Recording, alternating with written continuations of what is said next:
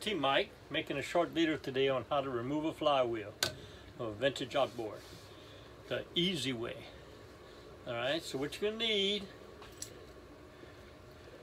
is a puller, a flywheel puller. I've got the part number and where you can get it and how much it costs right here. Alright, Phillips screwdriver, a ball peen hammer, and the hard way would be to use a strap to keep the flywheel from turning. The easy way is to get you an impact drill and use that. So here we go, if everybody's ready. First thing you want to do is remove the flywheel nut with your impact tool.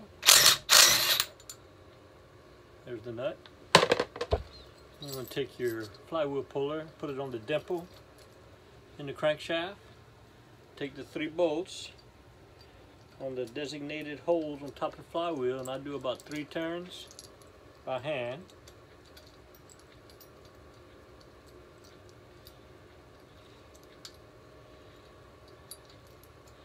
And then take a Phillips and go about 10 turns. Make sure the bolts are far enough down in the threads in that flywheel not to strip them.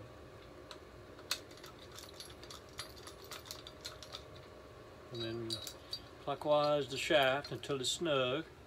Then take your impact drill and hit it with about 4 or 5 turns. Alright, when that's said and done, you take a ball peen hammer and hit it on the top of the shaft, and normally it'll come off on the 2nd or 3rd time. And there it is, loose. Alright, unscrew the shaft of the puller, unscrew your bolts,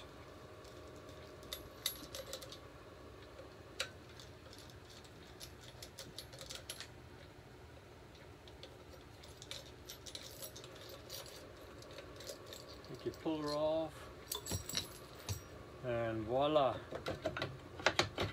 the flywheel has come off.